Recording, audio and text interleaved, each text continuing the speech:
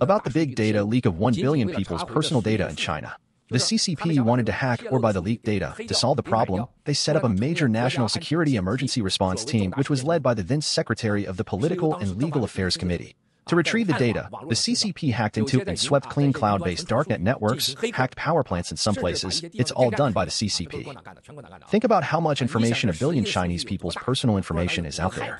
The CCP was very scared. Then there's a series of subsequent events. Based on the data of 1 billion people, there's a lot of economic data, which will lead to the whole world having to review China's national sovereignty rating. Because the leaked data shows that China's population was only 1 billion, not 1.4 billion. Then China's GDP was wrong. The basis of statistical standards is wrong. Then all the data quoted from China and the world is false.